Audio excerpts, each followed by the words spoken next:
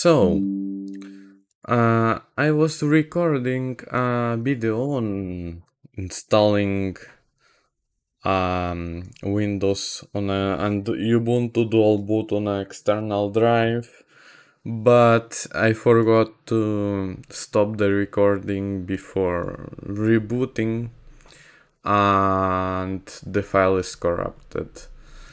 And since the apps to repair MP4 video files are very cheap, I will just shortly explain what I did. So the Windows part is very easy.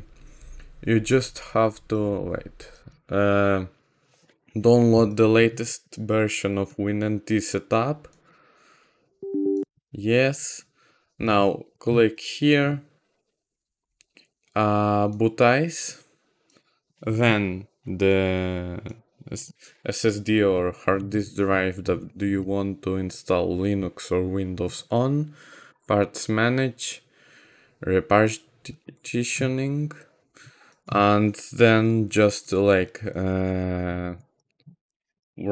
how many space you want to give if you want 2 or more partition or just 1 for Windows, then GUID partition table, and that's all. Now you just reopen the app, search for the ISO file, select where is the ESP, and then where you want to install Windows, the license or version or whatever, tweaks if you want to tweak something on the system, and setup, and that's all. Yeah, so this part got corrupted, sadly.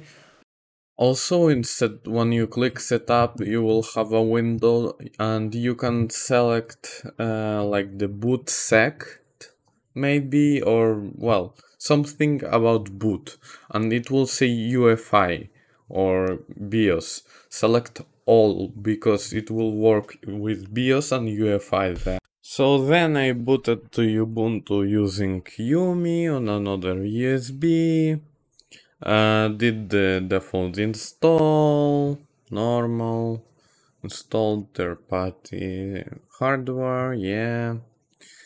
After waiting, I selected something else in the installation type, selected the bootloader installation into the Windows Boot Manager, the partition for the system, it was SDA4 for me. Okay, then it switched the bootloader again to SDA1, and the bootloader installed on the wrong drive. I don't know why the hell it switched. It did it 2 times for me. I had to reinstall it 2 times. On the second time, I just went to the boot, like from Hiren's boot CD, went to the partition that is ESP or EFI, and just copied the files from the other drive to the one that I wanted. I didn't record nothing because it was already 2 AM, it was morning almost, so I said that's enough for me, that's enough Ubuntu for me, and that's all. And it solved the problem. So if your bootloader installed itself on a different drive, just use Hiren's boot CD to copy it from that drive to the correct one, and that's all. I will make some more videos about Ubuntu, but for today I had enough. Thank you for watching, see you next time.